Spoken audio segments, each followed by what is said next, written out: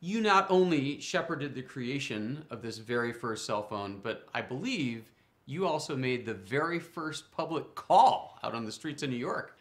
Yeah, I did. There's nothing more worthless than having two people sitting in there talking to each other when you're trying to talk about the freedom that you get from having a cell phone. So we met this guy on 6th Avenue, New York, in front of the Hilton, and we walked down the street, and then I had to make a phone call to demonstrate it.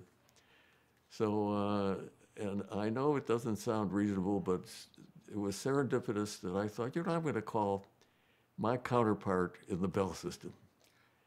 And I took out my paper phone book to give you an idea of, you know, how we used to do it. And I looked up the number of Joel Engel, who ran the Bell system car telephone program. This is your arch rival. Yeah, he was. And I dialed his number, and amazingly, he answered, not his secretary. And I said, hi, Joel, it's Marty Cooper. He said, hi, Marty. Very polite.